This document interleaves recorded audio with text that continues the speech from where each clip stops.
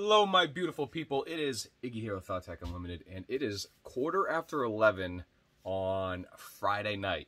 Yes, I have no life. This is what I do, and I have been doing this for as long as I can remember. So if you are watching this because you are in the Kydex holster business, I gotta tell you, if you want to get ahead, you need to work when everyone else is sleeping. It sucks, but you're gonna do it. And now that it went from teeth chattering weather to swamp ass weather, the transition it's kind of crappy. So I got fans going, I'm in shorts, it is hot in the garage. Hot as in 82 degrees. It is what it is, because it's been 60s in here for all year. Anyways, easy build today, thanks to Palehorse with the Sig P226. I got a split here that we're going to be doing. This is actually made for inside the waistbands, block for foamy, but we're going to be hooking it up with a speed lock and an RTI plate in OD green, so it should look pretty cool. If you notice, I got a pretty new shirt on. Brand new design from the guys over at Knife Kits and holstersmith.com. And I'm not going to lead into a lot, but I got some big news coming with me and them. And stay tuned for that. But anyway, let's get this going. I already have my heat press on. It is heating up. It is actually... Oh, excuse me. That's going to happen a lot when it's this late. It is already warm. It's already warmed up. I'm going to go ahead and press it. And the reason why we press it is to get the moisture out of the foam pad that's underneath it. So we're going to go ahead and do that just before we press everything. This is going OD green. I already have it cut right there. Right over there. So we're going to rock that. And then let's build it. Now, I got some new tools in from holstersmith.com. You know me, I like to cut my own, right? And I cut it out of aluminum. It's cheap money. But I wanted to try the steel ones that they have at Holstersmith on the website. So I got this one, and I ended up getting this one. So if I could actually, I don't want to pull it out. But, for example, going from this, which this isn't the right one, but it's an example for this, right? To this guy, boop, boop. And then going from my other one, for this, which is pretty much the entire bottom, when you have that. So it's going to clean it up a little bit, but we're going to see how this looks. These are $8 a piece on the website. You can go get them now. They're readily available, and these are laser cut out of steel. And if I can find my calipers, I'll tell you how thick they are. For those of you who are wondering, the aluminum that I use is 0.124 thick, okay? This steel is 0.184, so yeah, much thicker. But again, it's steel, it's a harder material, so make sure if you're using the real steel, put tape underneath it. Otherwise, you're going to mark up what you're working on. But this is going to be pretty easy because this mold is already blocked. Obviously, we're going to have to mount this up here. We might need something underneath it. And we're going to be mounting this down here, and that is it. So, without further ado, let's get it on. First things first, we need to lay this out. But what I'm going to do is I'm going to go ahead and grab my 226. Now, here's my 226 mold. Here's my X300. Okay, bada bing. Oh, that is beautiful. All right, so we're going to line that up. We know that we're going to have that right there. So we need to take in consideration the hammer. And pretty much if we line up this nub that's on this with our rear sight, that's going to give us plenty of clearance. See that? That'll give us plenty of clearance. So this, we could actually move down a little bit more because that hammer's not going to pop out that much. So let's figure out where we want this. I'm pretty much hovering right above it. That looks good right there. This right here is lined up with the beaver tail, so I'm going to move that and drop this straight down. So we know we're going to be right here, which means I'm going to take this blocking. Now, you got to make sure that you do this right. This spacing is different than this spacing. So I'm going to take that, move that out of the way, and then that's going to drop right down to where that is.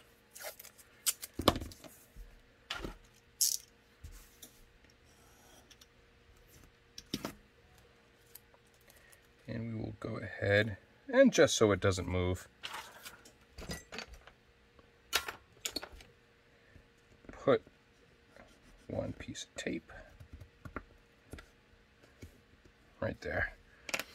Okay, and again, so it doesn't move. But if we go ahead and vac this, this is gonna, see, it teeter-totters. We don't want that.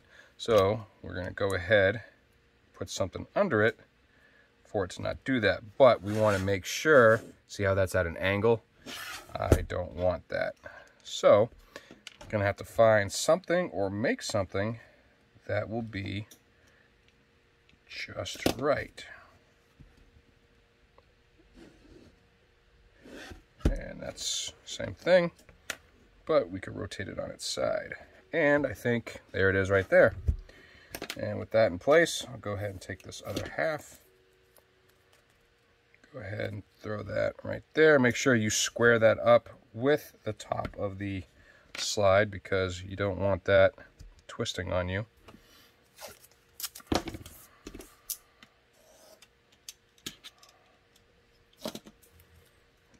And throw one this way because I have found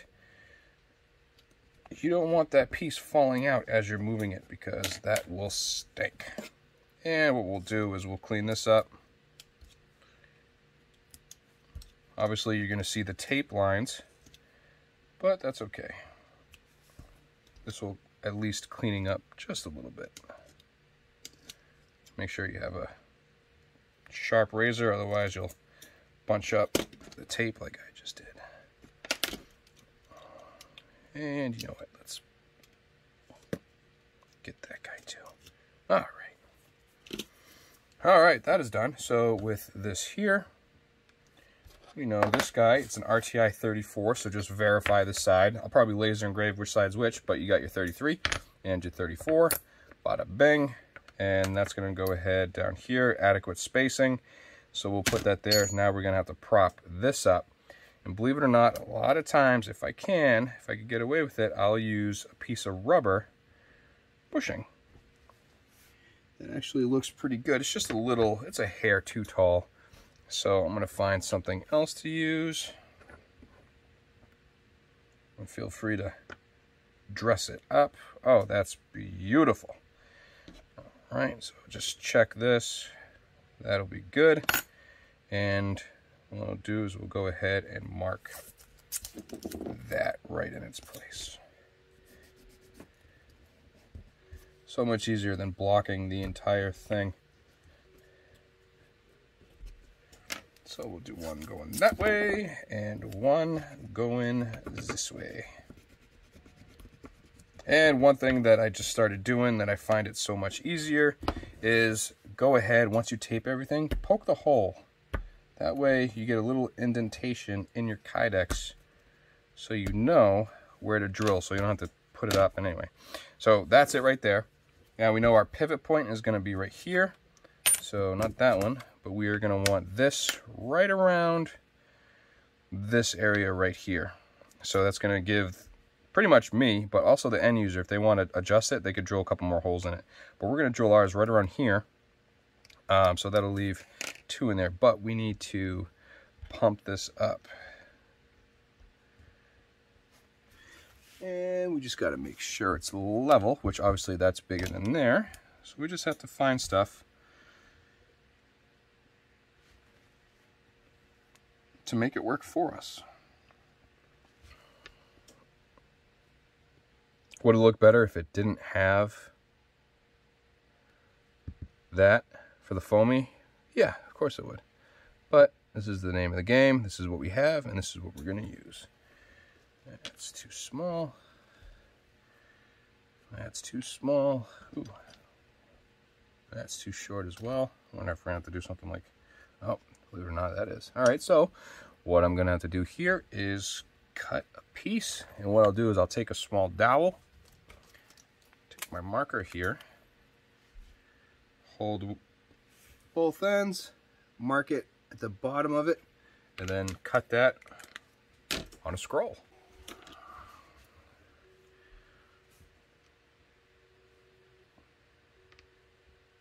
Oh, I mean like it's meant to be. Okay, and once we figure out where we want it 100%, we'll go ahead and put down the tape.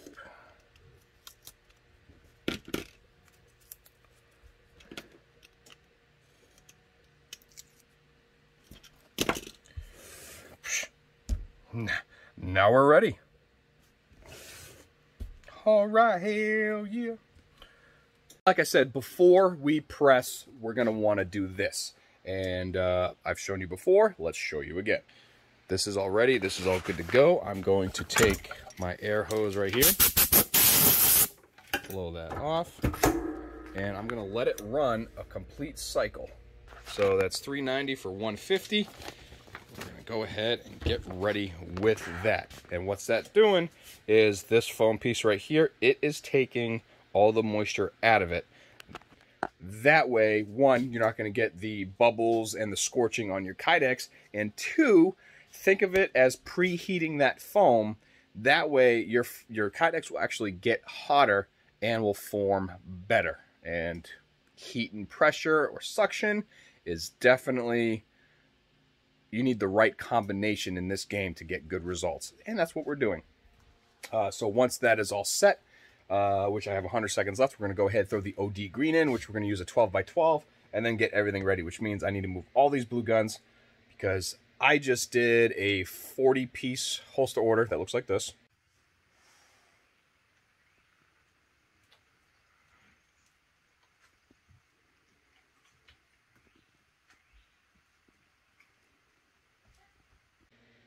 I just did that for a friend, and I have another 100-piece order that I'm just starting now to get that out, as well as all the orders that I'm working on. Now, I am working 9 a.m. to 3 a.m. Monday through Friday, pretty much, trying to get caught up on these orders. So, I'm doing that for you guys. I'm also doing it for me because I like to work, but I'm doing it for you because I hate the wait, and I'm trying to push out as fast as I can. So I apologize for the wait. Everybody and their mother decided to order at the same time, which is okay. I'll tell you, March has the most orders I've ever seen in a month. So instead of doing 5 orders a day that I was comfortable with, because some of these are like 2 or 3 holster orders, the past 4 days I have done 10 to 17 orders per day, and I am almost closed out of February, and I've done most of March, or well, not most of March, I've done some of March. But like I said, this is the stack I have left of March. So I'm working all these hours by you. But anyways, that's going to pop out in 20 seconds. I have to clean all these blue guns up. So I'm going to let that ringer just keep going. But I got to move these. As you can hear, the alarm's going off. So we're going to throw the piece of OD green in and get it formed, but I'm going to show you a little trick I do just before all that stuff as well. Let's do it. All right, tip number 1. Yeah, all right, shiny side up. Throw that in there. This is my Teflon sheet. Sometimes it gets dusty. Top and bottom. We'll go ahead, bam. I'm actually going to leave it in for more than 150 seconds because we want a lot of suck. But let me show you this. There is some debris, some caca that you don't want on here. So if we blow it hard enough, these are going to move and fall off. We don't want that. So 1, 2, 3.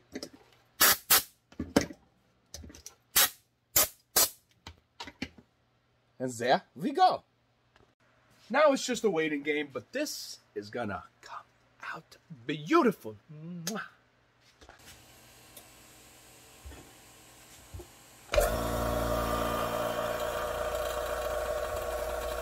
Welcome to the suck.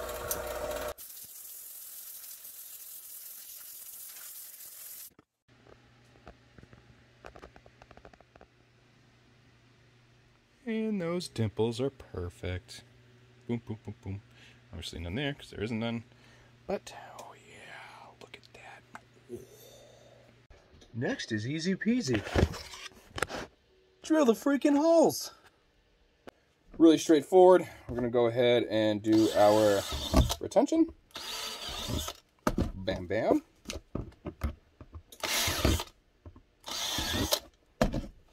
And since we have the indents on this guy and this guy, we're going to go ahead and drill those as well. So I'm actually going to drill those with the same as retention. And then I'm actually, if I could find it, because I used it earlier, use 1/4 inch on that. Here it is. All right. Let's do this. Totally shaving my beard tonight. It is getting way too long. Alright, I'm doing these ones 1/4 inch.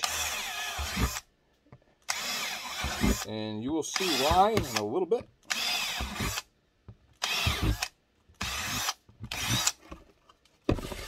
Alright. And at this point, since this is the easiest, clean your holes. Standard, it's a countersink bit, again, from Holstersmith. I'll tell you, I get 99% of my stuff from them. There's one part that they don't carry of mine, but hopefully that'll change. If I can, they're gonna get mini combat loops. I use these for my magnetic holsters for belts, and that's I have to get those from another company I'm not going to name. I don't order a lot from them, but it's okay. Our holes are drilled. Everything is all, ooh, look at that, pretty. But you have to take this in consideration because all this work can be for nothing. If you notice, my trim jig is set up for right hand inside the waistband. Obviously, that's what it's for. It is set up and ordered for it. And it's, when I order new stuff now, as you can see right here, I order them so that the trim jig is ambi. Oh, bad example because that one has it. Ambi with no markings on it or no foamies, so I could add on Safariland UBLs or the drops or Blackhawk or any mount on it instead of doing it like this where you can see the foamy. I think it's a cleaner look and it gives me more options. So this one is set up not like that. So if you don't remember, you are going to cut off where your level 2 hood mounts, and that's going to ruin your day.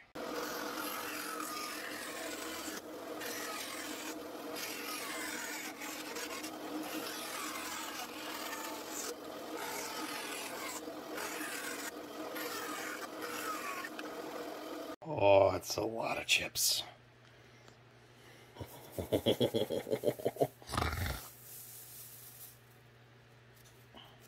Should be a jerk and use it as packing peanuts.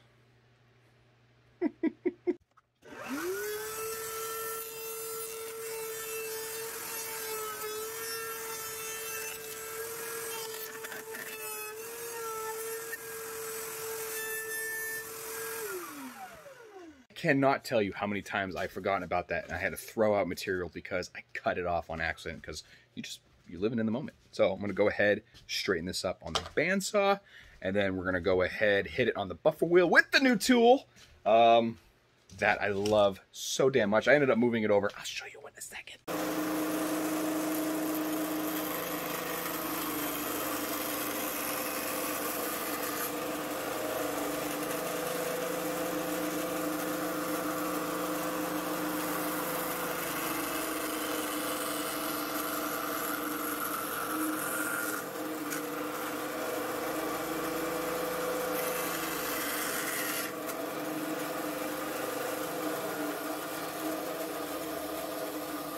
Now you have your option to sand or buff the edges now, or you can do it after folding. With something like this, when I had to eyeball it, generally I would do it after forming, but I'm pretty confident that is pretty damn close, other than this being square and that right under my nose is rounded. So I'm going to go ahead and just round this on the buffer.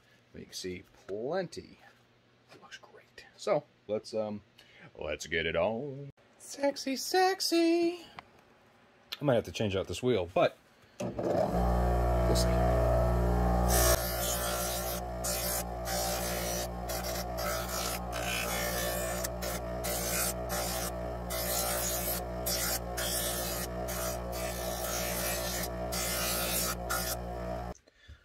Now, you're going to know what I use those 1/4 inch holes for. I'm going to build a gusset to go from these 2 to these 3. And that's going to be a nice stiffener so you don't get the flex in the holster. And I'm doing that out of clear hole sticks. So, very, very easy. You just need a scroll saw and a marker. Okay. Line it up to where you want it.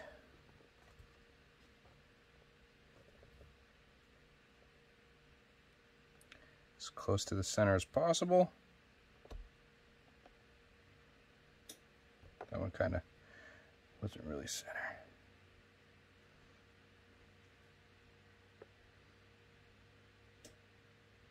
There we go.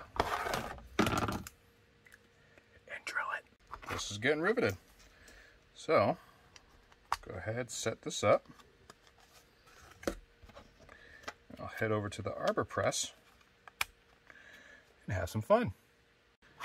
As you can see, I went ahead and I added the hardware for the RTI, and the reason why I did that, it is so much easier with these sausage fingers to do it when it's not bent. So I'm gonna go ahead over to the table, and I'm gonna go ahead and bend it. Final assembly time. Easy peasy stuff right here. Go ahead and lay everything out.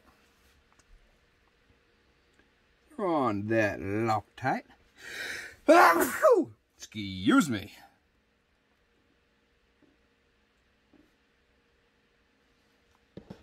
All right. And before I do this guy, I'm going to go ahead and do the hood. Oops, dropped one. All right, 2 out of 3 ain't bad. Let's get them started.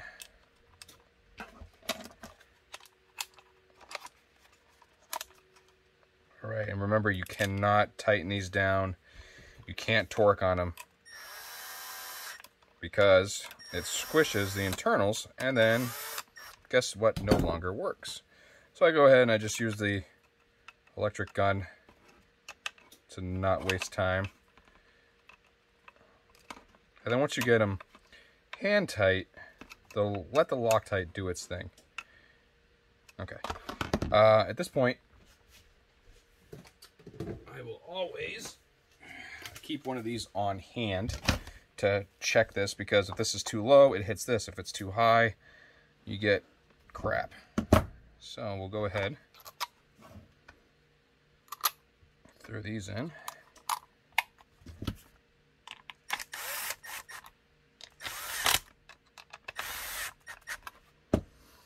And whoop, you drop it, but we'll even it up.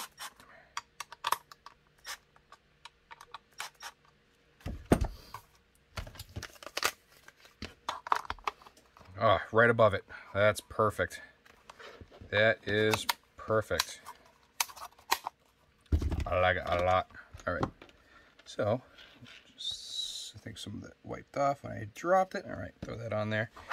And now we'll do the retention. So this is a 1/4 inch post, 1/4 inch post. That's 1/4 inch bushing, 1/4 inch bushing. And these are 0.4375 from under the head. So that's the length of the shaft. All right. And let's go ahead, get a nice spot for that.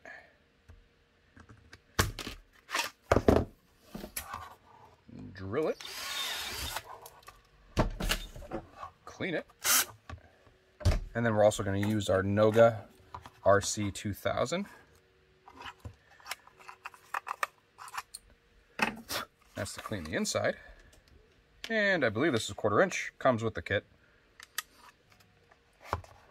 Throw it over, and tighten it down. And what I like to do is even up the hood where it's bent. Go a little bit tighter.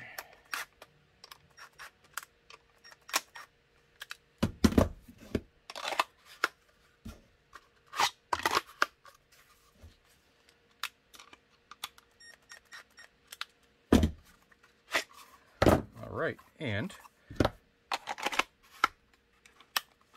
bada bing. And there is another RTI right hand in OD green for the Sig 226 with level 2 hood. Just ready, just boom. And what's great about positioning this with the pretty much the beaver tail on it is your thumb helps push. And that's how I like to set them up. But you always have to make sure, take in consideration the amount of travel you have for the hammer, so you can go ahead and get it out as you need it. Thank you guys again for watching this video. Hopefully you picked up a trick or two on how to do these on a pale horse mold. Quick and easy. Well, I wouldn't say, well, it's a lot quicker than doing foam. It is currently 12:15 Saturday morning. And you know what? I'm just going to keep going. I'm not tired, and this is what I do. I'm going to crank the music. Can't play it in the background here because I'll get hit with freaking all these bands on YouTube. But everything's warmed up. I got the fans on. I got drinks out here. We are good to go. So, everything used in this video was from our beautiful friends at Knife Kits Holster Smith. Give them a shout. Tell them I sent you. And maybe we'll talk about that sponsorship. Ooh, that's for next time. See you guys.